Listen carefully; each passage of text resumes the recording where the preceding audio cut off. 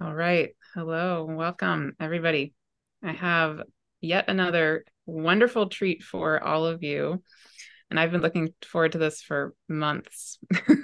So today we are with Julia Balaz, who is a galactic astrologer. And we're going to hear what that is for any of you who don't know. But Julia, I first learned about Julia because I saw a recording you did with Pam Gregory, and then one you did with Heather Ensworth, and and I immediately loved your presence, and I loved your spirit, I think is the best way to put it. Um, and then a few months ago, I think maybe in June or July, I was doing my praying and I got told very emphatically by the spirit world, ask Heather Ensworth, to connect you with Julia today. Wow. And so I thought, really? And I triple checked, with my guides, and they said, yes, do it today. So, so I reached out to Heather and she said, oh, I would love to connect you with Julia. I think you two would get along so well. And then we connected and I agree. We do. Yeah. So it's really, really wonderful to be with you. And thank you so much for being here.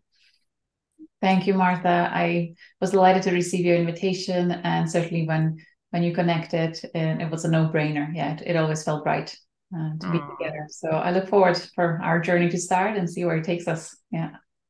wonderful. Yeah. And I will say, so Julia does beautiful, she has her own YouTube channel. She's a creator of Galactic Astrology courses, and you're doing me the wonderful, wonderful honor of being a guest speaker in the astrology course that I will be hosting starting in February, which everyone is welcome to join, and we can talk a little more about it at the end. But so honored. I was told very clearly, I was given a very clear vision of who was meant to be part of that course as speakers, and you were one of them. And when you said yes, I went, thank you.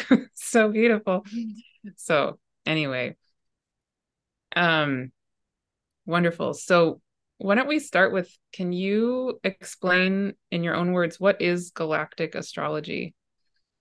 Galactic astrology, in the way we practice it, when I say we, I mean me, myself, and I, and the students of my courses, is by acknowledging that as souls, we journey through cosmos, through many incarnations, physical and non-physical, and we use astrology, galactic astrology, to offer us clues and validations to those stories that we feel innately. Many people remember these other lives, whether through spontaneous recalls, usually when certain transit hits on the nodes that awaken the memory from certain star systems, or people remember their other incarnations through regression hypnosis, through deep meditation, through their ayahuasca journeys or any other plant medicine.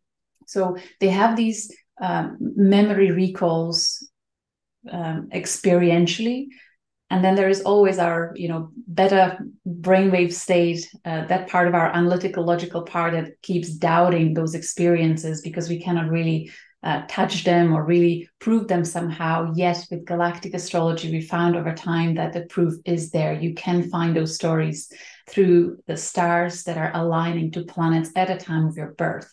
Because I believe through the many years witnessing so many stories that when our soul is incarnating into this physical reality, if it is important for our soul in this incarnation to retain strong connection, let's say to Pleiades, we will be born at a time when one of the planets is in strong alignment with the Pleiades, usually either if it's rising or setting, like in some way, shape or form, Pleiades will be astrologically and astronomically dominant in your natal chart.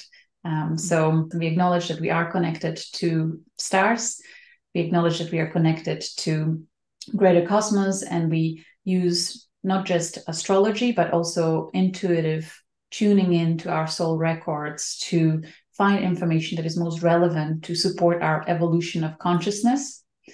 And I just want to say that while we use this galactic astrology, the big point also is that we also acknowledge that it's just a stage that we need to kind of grasp onto to help us release any limitations of our human conditioning based on trauma over many, many generations, when suddenly people realize that actually they're so much more than the product of their immediate environment. Suddenly their frequency expands. They feel more higher vibrational, their heart expands, they feel connected to much more, and that starts shifting their reality. They start healing, they start releasing the limitations of who they thought they were. So for time being, this stage of galactic astrology experimentation is really important. It really helps them. And then at some point they realize they can also now release their labeling themselves as star seeds, because the next stage after that is just being connected to all that is. And it doesn't matter whether you're Pleiadian or Arcturian or any other, you're galactic human here to bring experience of unity in the physical reality, helping to heal the DNA of human avatar and just co-creating something beautiful in experience with everyone else around us. So they're just like stages of our consciousness evolution and expansion. So Yes. And that last part of what you were just sharing fits so well with my own perspective on everything. And that I hadn't heard you say that before. So that was really helpful, actually, because we can talk about this maybe more in a little while, but I personally really am shown that my role is to hold space for the whole time space continuum, everything. So it includes all of the whole cosmos of infinity, right? So I personally, well, I do feel drawn at certain moments to particular star systems for sure, but not in the sense of identifying with one in particular. Or yeah, it feels more like just holding the reality of all of it. And then sometimes certain ones will come in and really need to connect with me, or something will be present. Yeah. Beautiful. And that's such a great point, because people will find when they put their natal data into calculator that shows them what stars were aligned at the time of their birth. Oftentimes there are multiple different star systems that are very dominant throughout the chart. So which one am I? And like you said, there are, based on transits, there are times when any one of these star systems will pop up in your reality where you really need to consciously connect to it and integrate information and experiences in connection to the star system to help you in the current incarnation. You have to remember it's always about holding the space for here and now. So they come up at different times. So it's not like we have to create a hierarchy of which star system is better. It's not like that. It's more about supporting us throughout the journey at different times for different reasons. Yeah. Exactly. Yeah. I mean, for example, I was just taking one of your courses 2 months ago, and I just tuned in. Okay, what galactic being is most alive for me, just if on an instinct level? And I thought, oh, the Andromeda galaxy, definitely, right? So I looked at where it would be in terms of the ecliptic, if it were on the ecliptic. Anyway, that's a different question, actually, I have for you later. And it is near my south node. So natally, right? Beautiful. So I went, oh, okay, that makes sense. Perfect. Yeah, and the transiting north node was very near on, basically I'm currently having my nodal reversal, right? So very good. And that's so interesting, because the Andromedan galaxy star seeds, or people who have strong connection through astrology to Andromeda galaxy, they all always feel like home is everywhere. Like everywhere I am, I'm home. Like this whole universe is my home. They don't identify with any particular one. And really? they're really good at just holding space of peace and grounded presence amidst chaos. And really, I feel this Andromedan frequency is going to be very, very strong, especially next year, for that particular reason, that we are overwhelmed with information and perspectives and opinions, and Andromedans are really good at holding space and being centered while everything is shifting and changing all the time. So it's such a beautiful validation. Thank you. Well, and that's exactly what I'm told my role is, literally, is to Mm. hold space for existence Yeah, while this whole chaos does its thing. I perfect. just am Mhm. supposed to just be steady. Yeah. Yes. Excellent. That's so fascinating. Um, yeah, so in a little while, I would love to talk more about, like um the current galactic astrological phenomena that are happening and you see coming up. But before we get there, uh I would also love to hear about your journey. So how did you come to this point? Whatever you feel comfortable sharing about you and how you got here. Yeah, I kind of briefly touched on that already, that really the story with the galactic astrology started when I had the privilege of holding space for people that really opened up their most vulnerable parts. And I was into astrology since my early years. I learned it in the big city library through books that were in Slovakian language. That's where I'm from. And I've always used it for my own understanding of why I am the way I am, just kind of deep psychology of my own being, and then also exploring just my immediate family members. And then when I started doing the regression hypnosis, I saw that as an amazing opportunity for me to deepen my understanding of astrology through studying their charts after their sessions. So I had an amazing opportunity to hear first through their conscious mind explaining their life story, and they would talk about everything from early childhood until the day they met me, what were the main themes throughout their life. And then for 3 4 hours, then being kind of under going into deep state hypnosis, where we journeyed through their subconscious and their higher selves came through. We looked at various past lives, we look at ancestral stories, and always these emotional experiences that were coming through. So that was also shown to me in great detail. And then after, in my own time, in the evening, nighttime, I would look at their chart and just kind of feel into where are the clues to what they were telling me. And things that stood out the most first were the lunar nodes, that they really are accurate. Like there really is a theme.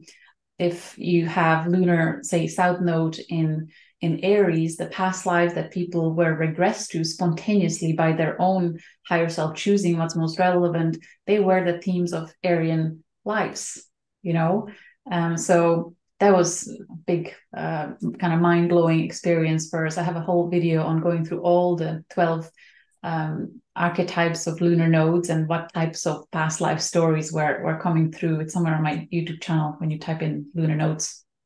So You have a lot of wonderful videos for free on your YouTube channel. I mean, thank just you. so many. Yeah. Yeah. So that was good. And then at some point, I think around 2019, the clients that started coming through more and more, and certainly 2020 was full on, the galactic information was coming through, and not just through my own session, it was happening across the board with a lot of QHHT practitioners. This is a Dolores Cannon technique. So I was member of a forum where all the practitioners were discussing their experiences with others, and people really were starting to regress to lives that were not earthly, and a lot of galactic information started coming through. So there were many common themes. So I suppose I had the privilege, yet the word again, to feel into a frequency of a being and tapping into not just their earthly experience, but starting to feel what it feels like when someone has a strong Syrian connection or Arcturian or Pleiadian. And at some point, when you're exposed to these over a long period of time, you start noticing them within a few seconds. You're like, oh, this is a Syrian signature. This is a Pleiadian signature. There really is different to each of these star systems. And then once you are consciously aware of it, you just get validation after validation after validation once you're paying attention to it. So, it's just such a beautiful experience to learn astrology through kind of the other way around, rather than me taking courses or taking an astrology school where you learn the data first and then you apply it to life. I was taught through life experience and then looking for it in the charts. So Yes. that was really, really good. And then when the stars came in, I started paying attention to stars, noticing that people who are able to go really deep and channel amazing, profound wisdom of their own higher selves, that usually happened on days when we had strong alignment to certain stars that were also prominent in their individual charts. So whether Sirius, Arcturus, Pleiades, those were the early ones that I paid attention to really closely first, because there was a lot of information about these online. There are books written on Pleiadians, books written on Syrians, Arcturians, and things like that. So those were the first ones. And then I started expanding to all the others. So, yeah. And then, clients started coming through and I started sharing with them what I'm seeing in their astrological chart. I started looking at their charts before they came in and then just paying attention to what they're saying. So by the end of their session, I would say, actually, what you're saying and experiencing is actually in your charts, or you're beautifully aligned with your life's purpose, with your life's potential. So there was another kind of healing experience for them where they felt reassured and felt happy and at peace that they're exactly where they're meant to be, all is well. And then people started becoming curious and asking me for more information. So I started putting the courses together, and my goodness, the feedback and the stories that continue to come to me through emails and messages is there's so much validation in when we bring stars to astrology, and really to experiences that are happening on such a large scale, in our human consciousness collectively. Now people really are feeling like they are connected to certain star systems. People are gazing at night sky. There are so many that feel like that oh my God, home is out there. So the usual feedback usually is that you gave me the missing puzzle pieces, and I finally understand why I'm here and what's my purpose, and that it's really important for me to anchor the frequency of love and peace and wisdom amidst the crumbling structure that we are all witnessing collectively. So it just brings a lot of healing and encouragement for many people. Yeah, absolutely. So something I've been thinking about a lot, I'm curious to get your perspective on this, is I took your course, then I've been taking two other star related courses because I feel very called to learn about them. And something I've been thinking about with regard to the stars, but also just with regard to astrology in general, is kind of like you said, I would say from my perspective, the majority of the approaches to learning astrology, I'm realizing, are pretty mental, like very in the mind. I mean, my background is mostly in evolutionary astrology, and I'm realizing there's so much depth and richness there, and my life was changed by it. Absolutely, I'm not denying that in the slightest. And I'm realizing how much like, let's say, learning about Venus and evolutionary astrology can be very, very cognitive. And so also when I'm noticing various people's approaches to stars, it seems like there's a wide range of the way that people can interact with the stars or the planets or any of it. It's like there's one version, if I'm going to make it into extremes, there's one version of thinking of any cosmic entity as an object, right? I'm going to learn about XYZ planet or XYZ star, and I'm going to be able to describe it, and I'm going to be able to repeat information I've learned about it, which has its place and is definitely part of, I want to learn, certainly. And then what I personally feel much more drawn to, and I feel this in your own energy, is what I'm really drawn to is much more the being or the essence or the light of every cosmic entity, right? So for example, I mean, okay, so this is my reflection of you, but I don't know you very well, right? So you correct me if I'm getting this wrong, or I would love to hear anything you have to say about this. My sense of you is that you are so connected with light. Like I just experienced you as having so much light coming in, and you're very light filled being in my experience, which is part of why I'm so drawn to you, right? So why I resonate so much just by your presence. But when I imagine you tuning into these star systems or anything in astrology at all, I my sense is that you are connecting light with light, or something along those lines. So I'm just curious to hear about your own personal way of being. It doesn't seem like a mental thing. Maybe it partly is, but anyway. I hear what you're saying. Really, really Yeah. good point. Yeah. And yeah, I'm glad you're bringing it up, because what I've noticed after I published my courses, and people every now and then would mention a name of someone who has a book on stars, or like ancient astrologers talking about different stars. And then when I looked at that, and when I read that information, it felt darker, it felt lower frequency to what I've been experiencing. Like it feels different. Like I would look at it and I would spend only, I don't know, 20 minutes, and I Yeah. couldn't anymore, because it just felt outdated.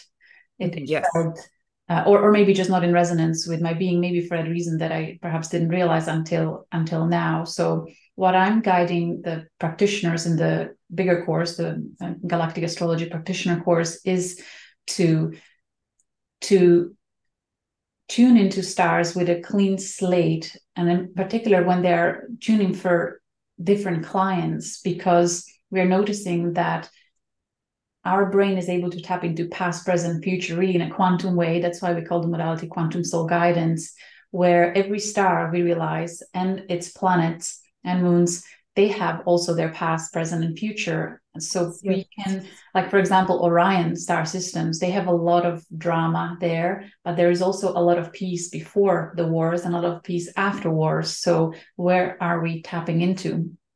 My light is flickering. Or constellation and its star systems. There is a lot of bad reputation there, but anytime I tune to it, I connect to something very ancient and very in tune with archetypal organic energies that are governing our universe. So it's really up to each individual whether you tap into the shadow side or the light side of any star system, any being, any entity. And also, when you mentioned that, there with traditional astrology or with certain teachers, the celestial bodies are considered being objects. Whereas in my experience, through witnessing people regressing to them feeling like they are the star or they are the planet, like they felt, and there was so much high frequency and pure consciousness of source like, but they would literally say, oh my God, I'm a star. And they would just bawl and crying that they are a star emanating so much light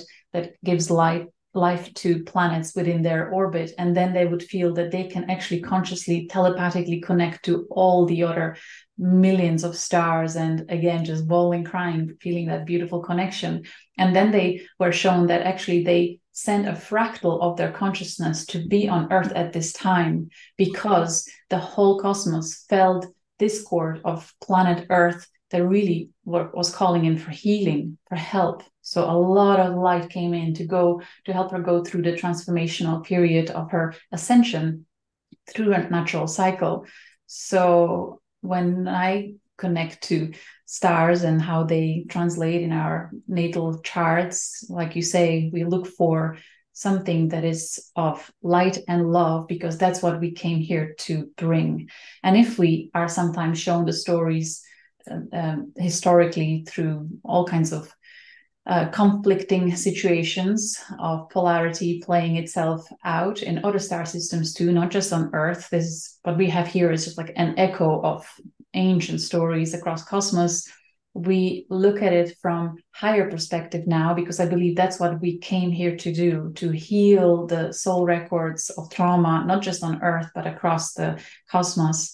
So we have this capacity now, as we are witnessing through so many light workers, to hold higher perspective, accept what was, and bring really compassion, love, acceptance into it. And how can we learn to coexist together with different perspectives, different frequencies, while maintaining harmony and well-being of the planetary being of the whole cosmos. So yeah, there's different ways of tuning into stars. And I would love to, at some point, have the privilege of time to write new material where we can offer updated version of the frequencies of stars and how they manifest in our realities now in the current era, rather than, for example, Algol description from the ancients would be, you will most likely die by your head being chopped off. It's not like Right. um, and it's No. beautiful that more and more people are tapping to astrology, to intuition. I really feel the feminine frequency is coming strong and to astrology. And it's actually amazing to see majority, or it seems to be like there's more women, at least in my perspective, doing astrology nowadays than hundreds of years ago. So it's very good that we're now balancing and bringing the emotional, not emotional, the intuitive side to it, rather than maintaining it as mental discipline. It's changing, certainly. Yeah. Yes, exactly. And to be able to integrate both, to both learn from what has come before and to really tap into our innate connection with all of it and Yes. have it come through us again. Yeah. And And that's we kind of have to, I feel now, because it certainly is evolving rapidly. Like there are such quantum leaps in astrology field that I'm observing through the community that I interact with. In such a short amount of time, we started paying attention closely to stars.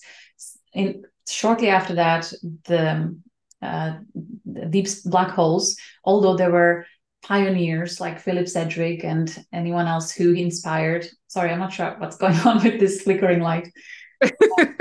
High vibes. it's just very shimmering. Yeah. Yeah. So we started more and more, many people now are paying attention to the galactic center, super galactic center and beyond. We have those included in our calculator. Now, the Kuiper belt objects, we started looking at them and adding stars to, so what does it mean if I have, like Sedna now is conjunct Pleiades and Yeah. Sun Mars conjunct Alpha Centauri. So a lot of those star seeds are being activated and healing their story of betrayal they've experienced through masculine energies. And depending on which house it is in your chart, it either happens through the collective or with your father or partner, or it's just so amazing to see it, how it really is like things are coming to surface in relation to Pleiades, to Alpha Centauri, if you tap to that, or you see it as something that happened on Earth, but actually it goes beyond that. So it's really cool. And just yesterday, we had a conversation in our community where practitioners are starting to attract clients that are connecting to other galaxies. So we have a whole list of galaxies that for now we are just shown a glimpse, but we cannot really fully tap into the records there. And we believe it's just about timing that, little by little, but it's expanding into crazy lengths. So Beautiful. Well, and that taps so much into what I've been getting told in my own praying.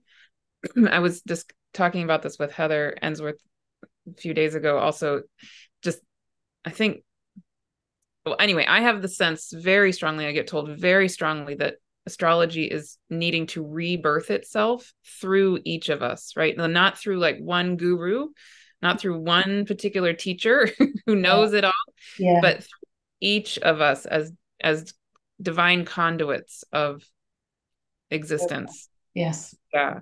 So that's so exciting. I would love to get even more connected with your community, because it sounds like there's a lot of overlap and what's coming through me, and also what's coming through the people who are in my community is I think a lot of Yeah, us. it's for sure happening collectively, and that's what I've noticed, that while I was at home doing my experiential exploration of galactic astrology, after I published a course, I received emails from many others that were also doing the same thing within their own sphere of consciousness, not being exposed to existing materials, but we all individually were guided through experience to explore this through tapping in intuitively. So what one of us is experiencing, there are hundreds of others experiencing. It's just beautiful to see that as a collective, we are so rapidly advancing in our connection and connecting to cosmos.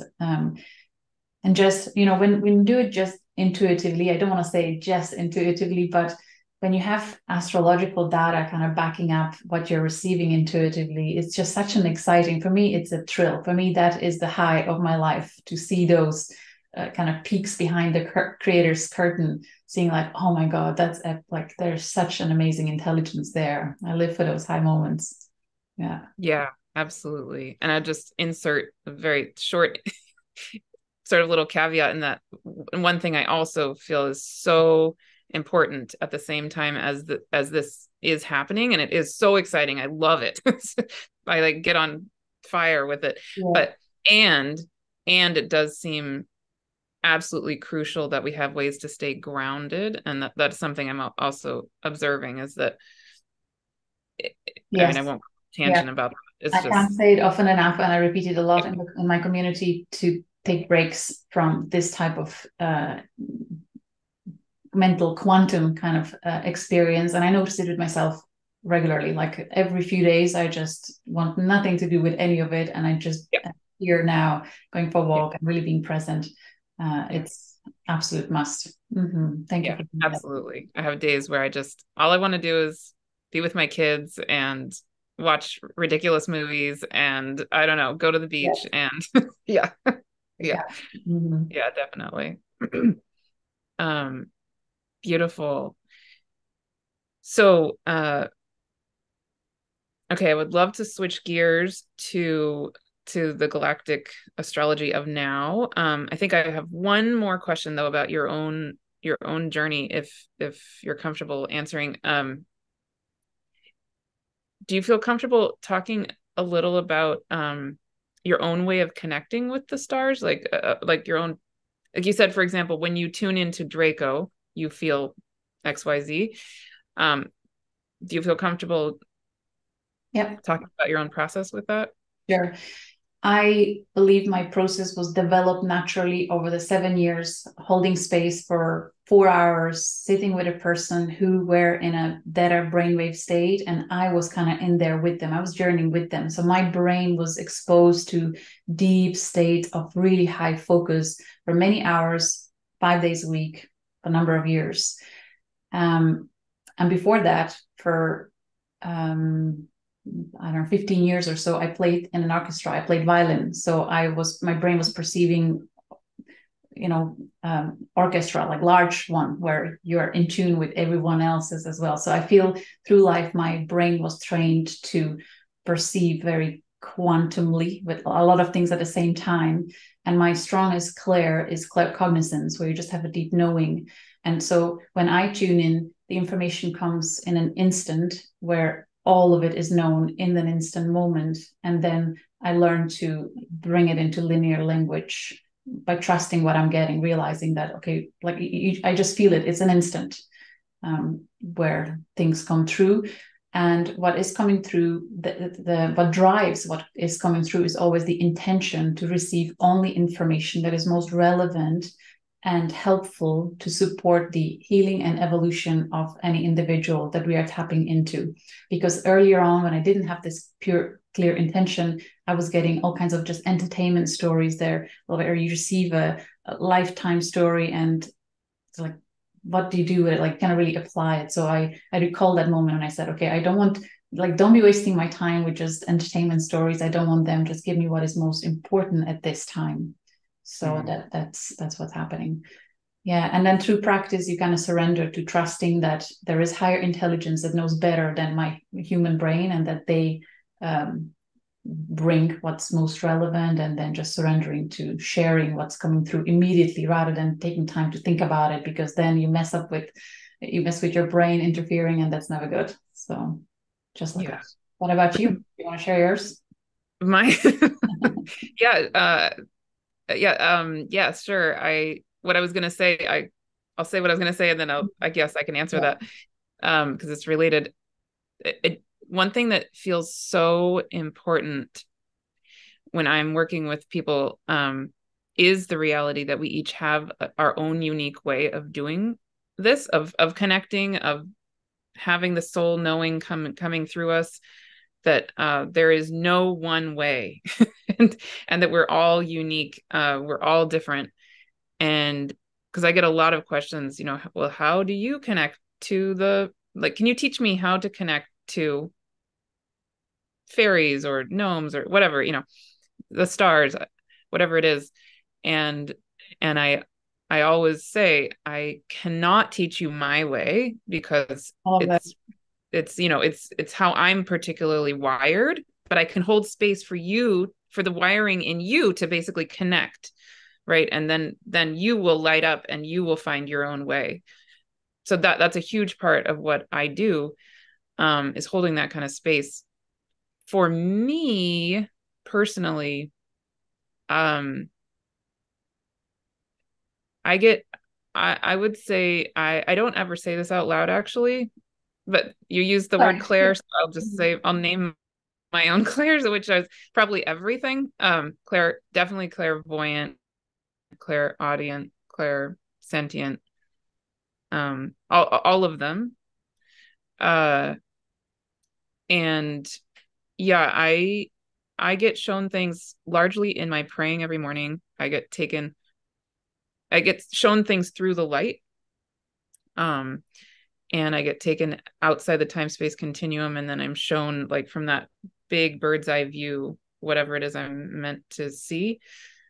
And that includes like relationships between stars and relationships of all of existence to itself. Um, but one thing that's been really fascinating, because I think it's just since May. So I'm still learning all of this, like your work, right? So I correct me if I'm wrong, but I think uh at that point, would the sun have been with the Pleiades? Are you talking I about think 2024 or this year? in 2023. So Mhm. like 6 months ago, Mhm. I had a very, very strong experience with the Pleiadian star system. I think around the time the sun was with the Pleiades. Yeah, May. May, yeah. And so now it's also opposite the Pleiades Yes. So right now. nighttime. Mhm. Yes. Okay.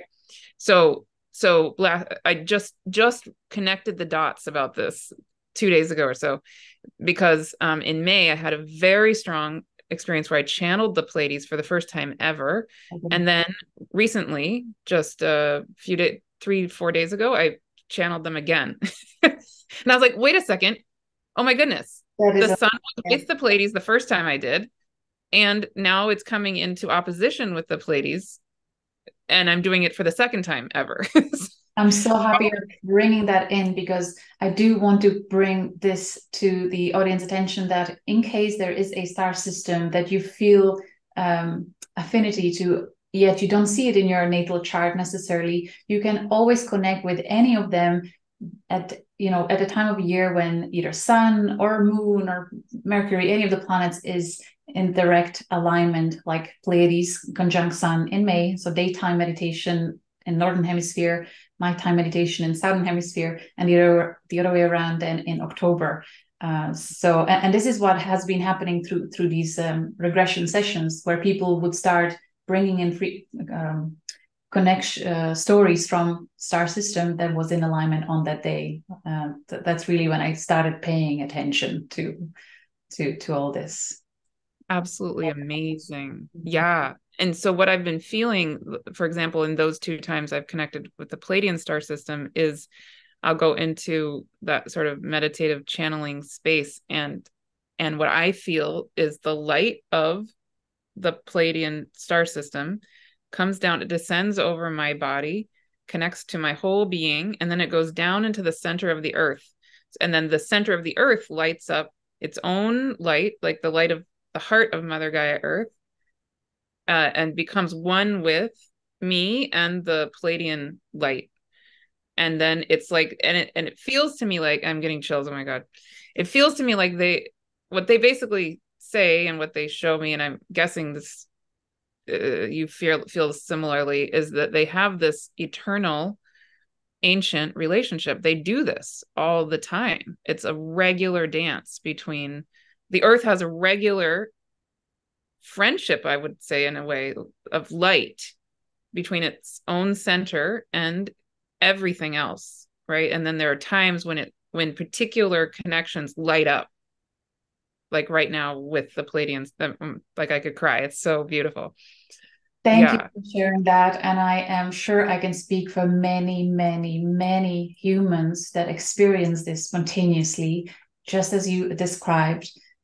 And it is part of their reason being on Earth, to be like these crystals. I made a post, I saw this once, but as happening to many, many people around the Earth. And I made this on my personal Facebook profile, where I just shared a picture of a crystal.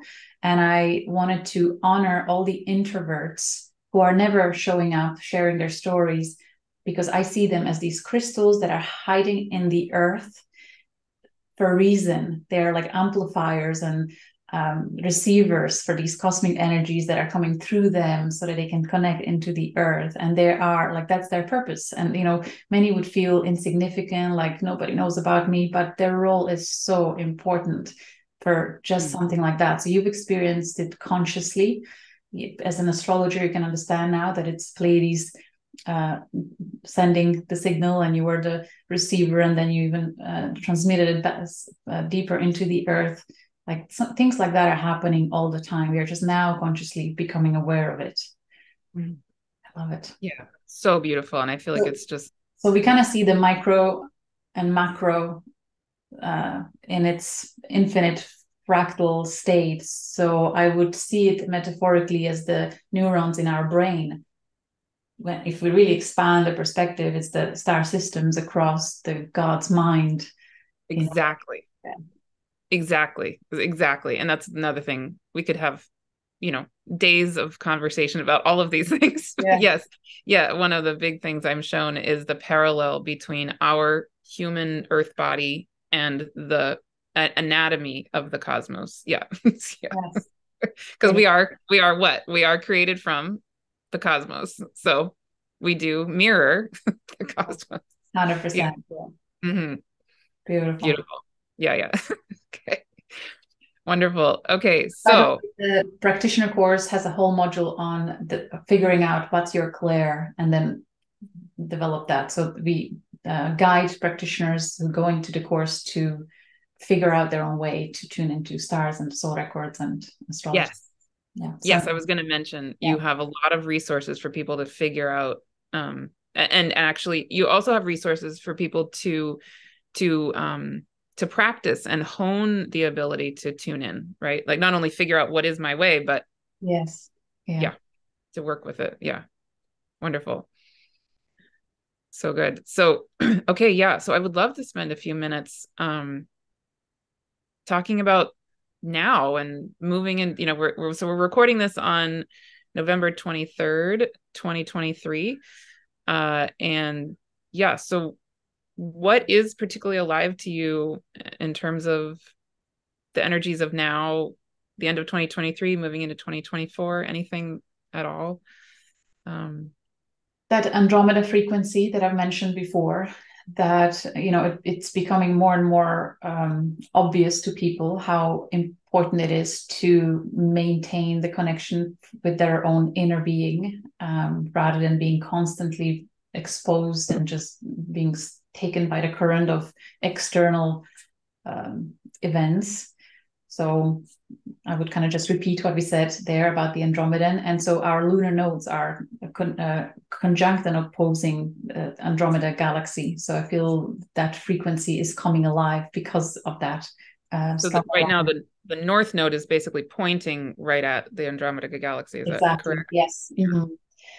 And then the Sedna that I've mentioned right now, as we speak, that Pleiadian and Alpha Centaurian connection. For me, I've mentioned this, I think, in other interviews, but the Pleiadian frequency that Sedna is now channeling through her is about the kind of very positively focused, wanting to see the best in everyone and everything, in a way almost naive in its shadow side, and giving, and giving second chances. And Sedna Stories was about her actually then being used and misused, like her power was taken away because she trusted or relied on external support. So that Pleiadian historically story, and I see it with so many humans that have strong Pleiadian alignments, they are like that. They are just this hopeful, eternal optimists, And in the opposing direction, you have Alpha Centauri, which I feel as more kind of mature frequency that is more grounded in realizing through discernment what is helpful and what's not helpful. So we have Sun and Mars anchoring that through conjunction to Alpha Centauri now at this time with opposition to Sedna.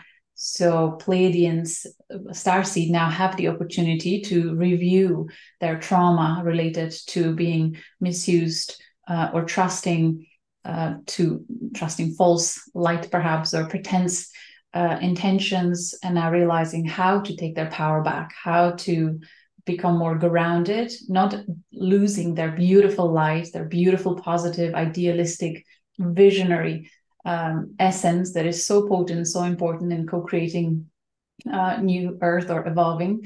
So not dimming that, but learning how to be more grounded and discerning about what feels off, what doesn't, really fine-tuning their intuition. So that is very potent, I feel, at this time, as we record is till the end of the year, I would say.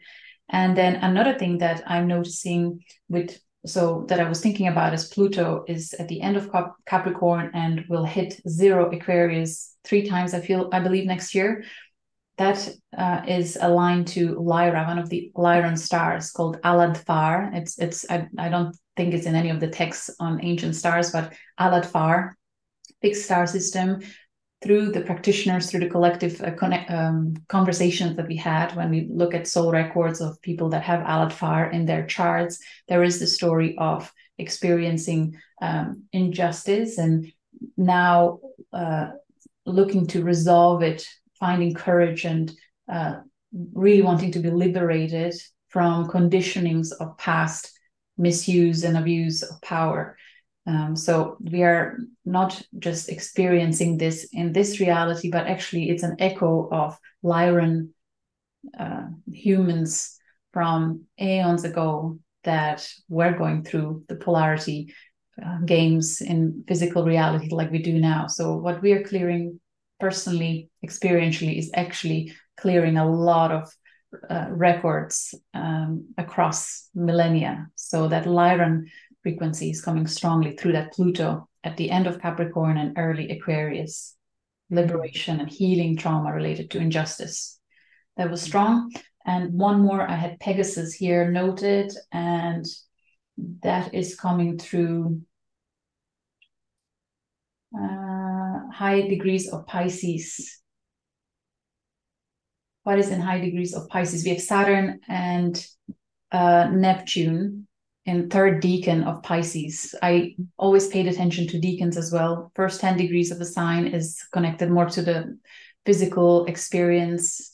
Second decan is all about the mental body, and then the last decan is about the spiritual body. So Saturn and Neptune being in the higher degrees of Pisces, aligned to star Beta Pegasi, Skeet star system.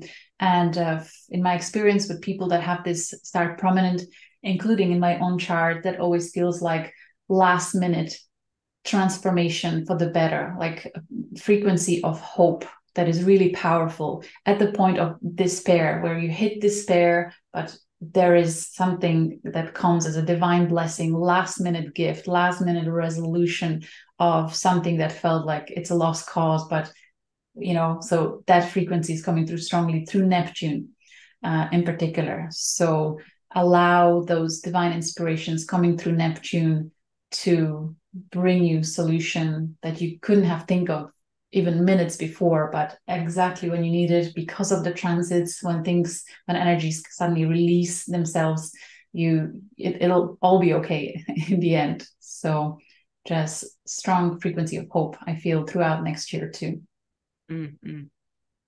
And Neptune is also squaring the galactic center. Oh yeah, so when we bring the galactic frequency, so first of all, we'll have Sun now conjuncting galactic center as every Christmas season.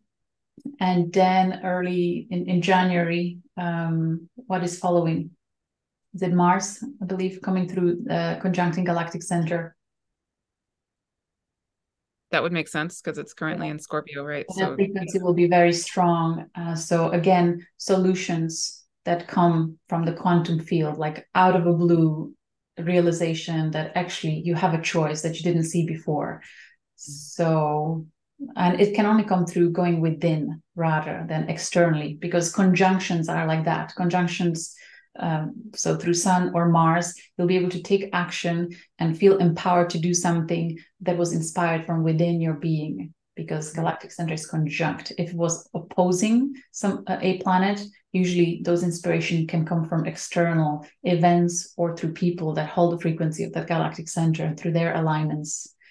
So beautiful. I often think about the opposition, let's say, to the galactic center when something is sitting at the end degrees of Gemini, right?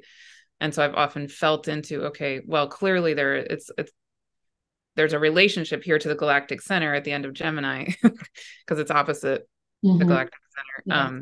That's really interesting to hear the way that you think of it. Yes, So got it. so when you think about it, the person that holds the high Gemini frequency, they always look out to the Sagittarians, high Sagittarian frequency, as someone that is really wise, that holds much higher frequent wisdom, whereas Gemini always likes to explore a lot of different data, but not really in depth. So they feel inspired by the opposing galactic center.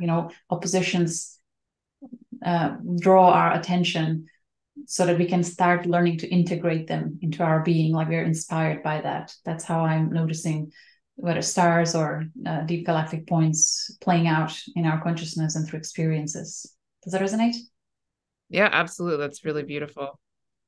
I have one more question, if that's okay. Sure.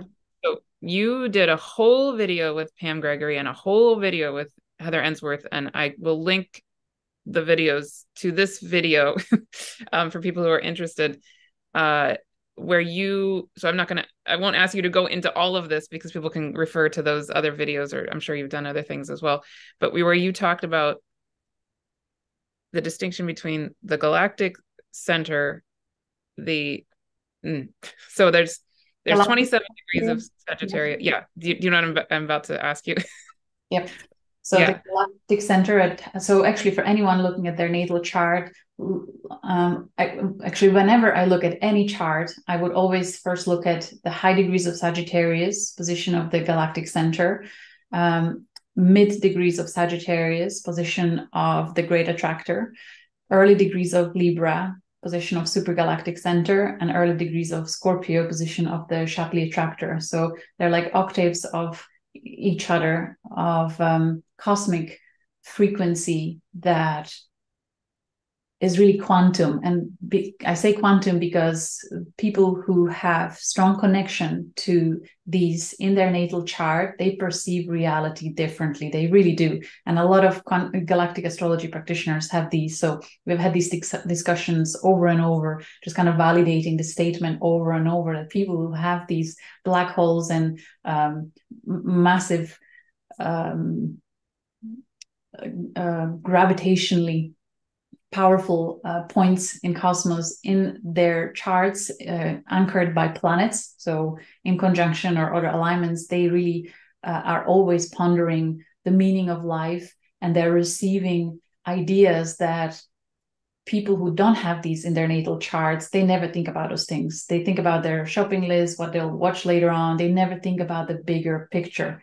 But people with these supracosmic points, as I like to call them in their chart, they are wired to connect cosmic energies really powerfully, really strongly. So when we have Sun transiting these points, or you can even start playing with the moon's transits, because that's the fastest. Once every 28 days, moon will hit any one of these points. So you can start paying attention to, okay, if I set the intention to meditate, go within at the time when moon is in high degrees of Sagittarius, conjuncting galactic center, is it easier for me to receive divine inspiration to offer solutions in my evolutionary journey at this time, and just see what comes in. But as Philip Sedgwick, and through many experiences, he has pointed out that when you are meditating on or tapping into these supercosmic points, it's so mighty, such a expanded state of being and consciousness, that it's then when you get out of that frequency, you probably shift to alpha and theta brainwave states when you're really consciously connecting. When you then bring it into beta brainwave state, it's really challenging to explain it in linear sense and apply it in physical reality. And if you receive an inspiration, it will take you usually 6 to 9 to 12 months to actually see it manifest in physical reality. I went to have an acupuncture done last week, and as a gift, I did a super quick reading for the guy. There's a longer story where we've met before, and it was meant to happen years ago, and then it didn't. So now I did, and he did have. He had 3 of these supercosmic points conjunct his planets, and he confirmed it. Yeah, he thinks like that. He received these inspirations. He has a really long-term vision, and he's able to see how any decision of his life will have impact, how it will unravel over many, many years. Like instant moment, he will see how it ends up. So he has these like 3 of multiple options in his life, where each decision creates different timeline, and how it is for him to navigate something like that. And that it usually takes 9 to 12 months for him to actually complete something that was shown to him in an instant moment. So that's the power of these super points. Does that answer the question? Yeah, my Neptune is at 16 degrees of Sagittarius, and on my IC, which is 14 of Sagittarius, and then it's in a T square with my sun at 14 Pisces and my moon at 11 Virgo on my ascendant and descendant, right? So that amazing. I wanted to ask you, right I sense it from you based on everything, and how you communicate. I knew you have to have some of these super cosmic points prominent in your chart. So the great attractor. So the third one in line. So galactic center, super galactic center, the great attractor that is pooling 30. Actually, no. So galactic center, we are revolving around it with everything in our galaxy. Super galactic center pulls 30 plus galaxies around its center. And then the great attractor, which is prominent in your chart, is pulling X amount of galaxies. And then the Shapley, we can't even count and comprehend it. Yeah. And so for Shapley, so early degrees of Scorpio, for anyone, when you look at where that's in your chart, is it possible that you have life's experiences, engagements, and events that somehow are influencing everything else that's happening in your life? Because Shapley attractor is a force of mighty power that is influencing everything that we know, whether we realize it consciously or not. So that early degrees of Scorpio, and especially when people have planets there, it's this very powerful force behind the scenes that is moving everything, the revolving around the principles that are sitting there. So it is something, for me, it's certainly like that. I have my Saturn and Pluto sitting there, and it's in the 6th house. So it's all about always thinking about whatever I do has to have a meaning or purpose in order to serve others. Like 6th house for me really is the service to others, but also my daily choices, daily routines. They're impacting everything I do so hugely. So I have to be like hyper aware of my Saturn and Pluto and all the karmic lessons and everything, because Shapley is sitting there too, magnifying everything. So, and what do you I meant to ask you this for months. Mm. Oh, so what's your feeling then about 2 degrees of Taurus, for example, right? It would So have. the opposition of Yep. that. Mhm. Hmm. Yeah, so first of all, because it's first decan for both of them, it's really about this kind of physical reality experiences, how it's playing out and how it's impacting everything. With Scorpio, you go deep into multiple layers of your being to really tap into it and feel it, how it all affects. And when the early Taurus will be all about more the um, surface level experience of your life through Mhm. interacting with others, the earth, the health, and so on. Where Scorpio, it's like emotional, um, and not just your own personal, but ancestral, galactic lives, past lives, like infinite layers of emotions that are influencing certain blueprints that you have or conditionings that you have. Whereas Taurus plays it out in physical reality, more on a surface. Does that resonate? Yeah, no, yeah, yes, yes. And Mm. there's so much more there. I mean, the Yeah, shapely Taurus is and just because so. the position actually, if we unwrap it a little more, is that Taurus will be experiencing things the way he's used to, but he will always look out for or wonder because Shapley is calling the attention towards think about why you are the way you are, why you are living what you're living. There are hidden forces inside you that are driving what you're experiencing. So the opposition is always driving Taurus to evolve through understanding the deep hidden forces that are propelling him through life, being Mhm. inspired and then kind of integrating it, because the oppositions and conjunctions, like they want to meet in the middle somewhere, learn from each other. Yeah, beautiful. And my last question, I think, is so the South Node is transiting Libra right now, which means that by the end, about a year from now, the South Node will be at 2 degrees of Libra. So the nodes will be activating. Um, Super is that one galactic center. Mm-hmm. super galactic center? Yes. Any feelings on Yeah, that? so with Super Galactic Center, because it's in Libra now, decade ago it would have been late degrees of Virgo. So that was a different frequency. It was all about perfectionism of in terms of gathering information into infinite amounts, like the black holes. That's another way they manifest. It feels like it's never ending. They always consume through the experiences. Like there's just never end to the story of that theme that you have with the super cosmic point in your life. So with that early degrees of Libra, it's more about the relationships, balance, harmony to the extremes. So that theme, it seems for all of us through the comments that people are making is that we are experiencing so much in such a short amount of time, and we're going through realizations and experiences so fast, so rapidly, like becoming really acutely aware of the patterns that we have. And when that will hit the super galactic center, it'll be even more so. So I feel we are being trained. This really feels like a mastery school in action, where we're trained through experience to really master relationships through multiple exposures to it. And it feels like this black hole that continuously is bringing it through, but it's going in a spiraling motion. Um, so yeah, I would say it'll just continue.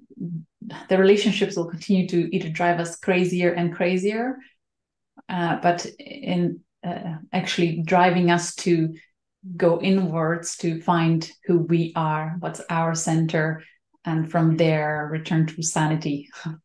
Mm-hmm. Right. Mm. So Would you like beautiful. to add anything to that or comment?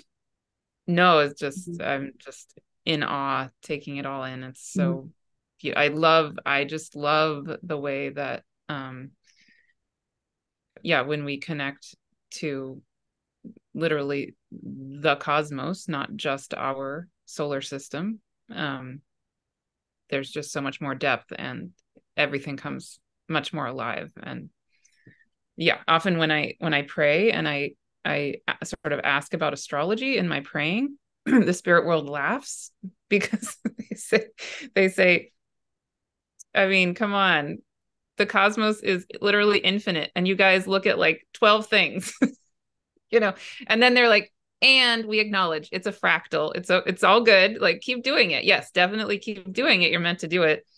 And just remember, it's really funny because I'm so glad you're mentioning that, because I was at one point I prayed to receive guide to be appointed guides that can help me continue to develop it, and I received very similar reaction to wow.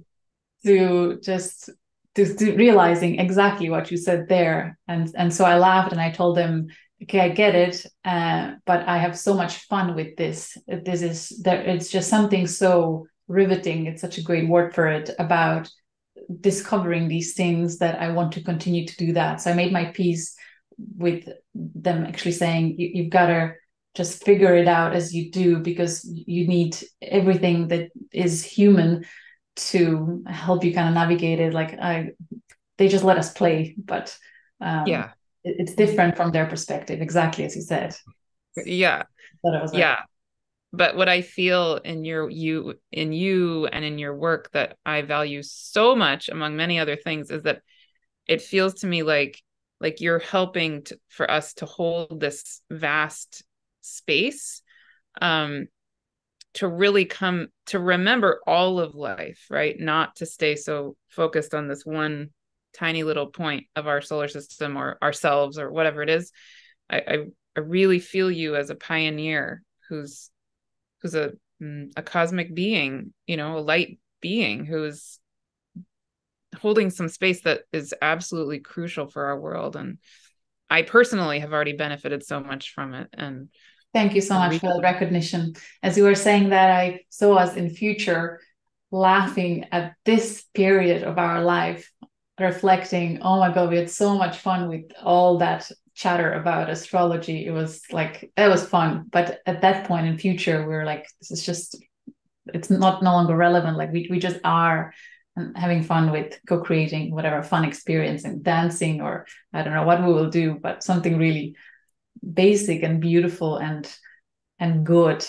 Um, but this is, yeah, like I believe we are embodying the transits really through the experience that we have now with the galactic astrology. How passionate we are about exploring it, it's based on what we see in the sky. So it's just a stage that we are having fun with, that helps us awaken and remember and reclaim who we really are, why we are here. So it's it fun. feels like one portal to the remembering of who we are. Like Yeah. one doorway, one Yeah. of many. Yes. Yeah. Yeah. Hmm. Beautiful. Amazing. So Thank you, good. Martha. I see you too. Hmm.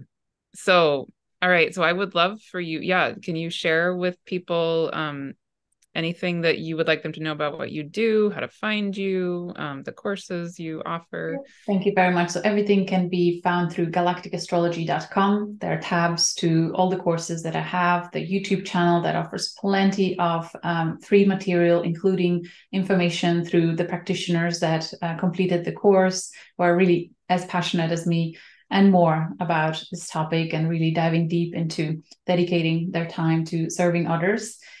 And the calculator, people can actually see what Yes. stars are aligned to their chart. If they go to For free. That's galacticastrology.com for free, they go to chart and put in their details, and they can see what was on the sky when they were born. So they either take time to study themselves, and those who don't necessarily have time for it but are really curious, I so encourage them to review the list of certified practitioners. And when you feel your heart expanding, when you review any one of them, like that's your person, follow the excitement in terms of whenever you're choosing any astrologer, really, or any practitioner that is there to help you, because those sessions are really the most amazing. If you contact someone who maybe drawn you in, whether with good looks or great website and whatnot, but you don't feel really energetically the excitement, it's not necessarily your person. Like go with those that where your heart sings, like, yay, I want to connect with them. you know um yeah, and I think that's that. well, and I just want to say one thing that I love so much witnessing how you're holding space for your work is um and then I'm shown a vision that's very similar for my work, is that I absolutely love, first of all, just how you as a human are so humble. I mean, amazing, just amazing to me. Thank you. Second of all, you in your work, you are putting so much attention on the practitioners coming out of your courses, right? And particularly your practitioner course.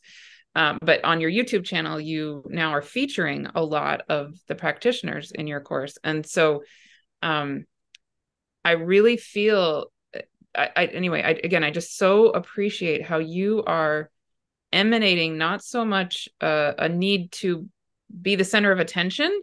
Not that you shouldn't be. You should be also in and out, you're in your own right. Absolutely, you should be. And you are truly giving the floor, like shining the light on all these other beautiful beings coming through your school who are in your community. And I mean, I could cry again because that is exactly what I'm being called to do also, is that I feel so strongly that I'm not here to be a guru. I am not here to be the top teacher person that people need to, emulate and become a mini me. That would not be happy for me. I don't want that. But what I really am told is, first of all, that astrology, like I said, is trying to rebirth itself through each of us individually, and that there is this like beautiful glowing gem that is each being, right? That's each person, that is needing to have space held for them so they can remember that of who they are in themselves and let that birth onto the planet. And so I rarely, I can't think of anybody else actually who I know who is doing that for people in their course or community other than you at this moment. I'm sure there are. I just don't personally know who they are. Thank you Yeah. for that recognition. It just all happened very naturally, but the vision I always have is me holding the door and people are coming through. That, like, I always have it. I wake up with it and I'm just holding the door open. Wow. Wow. So I guess that's how it manifested. But what came to me as you were speaking is that I believe there will be such a high volume of individuals that will resort to astrology guidance, astrology slash intuitive guidance in the next decade. There'll be such a huge volume that's why we have so many being ushered to be prepared to serve high volume of individuals. And I do believe that astrology will become part of school curriculum within the next decade or two. So there's plenty for everyone, and it will be mainstream. I really, really wholeheartedly believe it. I see it. I don't see why not. It makes so much sense. Wonderful. Yeah. And I could say just a tiny bit about the course that you're going to be, the course I'm holding, that where you're going to be a Please tell speaker. me about. Yes. That's okay. So it's called the Infinite Soul Wisdom Astrology 101 course. And it's going to be starting in February 2024. It's going to go for a whole year until February 2025. And so I'll put the link with the video so people can find out more information in general. But really the purpose, it's soul guided, spirit guided, spirit led, and all shown to me by the spirit world of how to hold it. So it is a course where I will be teaching astrology, but what the spirit world calls it is actually a portal of remembering. So it's meant to be a sacred journey where people do come back into that beautiful gem, that ancient being that they are, that ancient being of soul wisdom that they are, each individually and then as a collective. And so over the course of that year, there will be several sacred ceremonial times where we can come into this, grounded resonance with the stars, with the cosmos, with the planet Earth, with ourselves and with each other, to do the remembering through ourselves, even regardless of astrology. And then in addition, through the year, I will be teaching astrology from the evolutionary astrology perspective, but weaving in some shamanic astrology, other perspectives that I resonate with. Um, and then there will be some wonderful guest speakers. You, Heather Ensworth, Kelly Hunter, and Chris Skidmore will be doing a monthly. The three of you will just be doing a one-time guest talk. And then Chris Skidmore, who is also an astrologer and a psychotherapist and very into mythology, he's going to be doing a monthly gathering to dive into the mythology of whatever we are talking about that month. But it's really meant to be not so much a cognitive thing. It will include a cognitive experience, but really meant to be mostly the coming through our own being each to remember, to let astrology rebirth itself. Right. And then I see like it's the beginning of a 3-year course, actually. So year 2, I would imagine, probably will incorporate much more of the galactic and the star stuff. And by year 3, the vision I have is that it'll become similar to the way that you are holding space for the people and the practitioners in your community to really birth themselves into the world. That's year 3 in my version. So really, you also work a lot with the asteroids, right? And yes, I feel people are hungry more and more for learning about those. So would you incorporate those in the first year, would you say, or second? Yeah, more like second year. And also I have a goddess series that I held this year where the people can still purchase if they wanted, talking about a lot of the goddess asteroids and not asteroids, like things like Sedna and I think we did Erisina. So some things that are not asteroids, but yes, yeah, a lot of those are in there. So exciting. So honored to be called to connect with you at this time.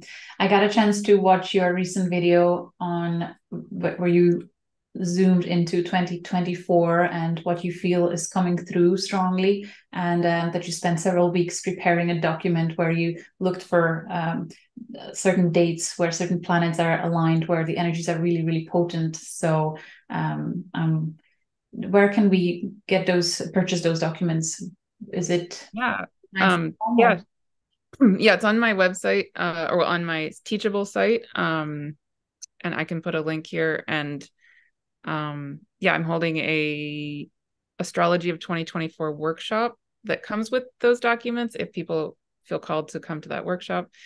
And then one thing I would love to mention also is I'm holding a free gathering on the December solstice, December 21st, which will be live and recorded. And I would love to have anybody and everybody join that. The purpose of that gathering is not really so much about astrology at all.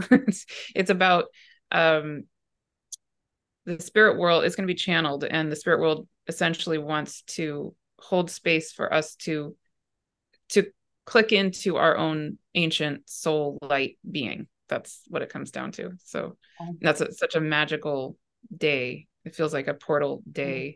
Yeah. So yeah, anybody and everybody I would love to have at that free event. Thank you for everything you do, Martha. So excited to see what's yet to come. Happy to stay connected. You too. Thank you so much.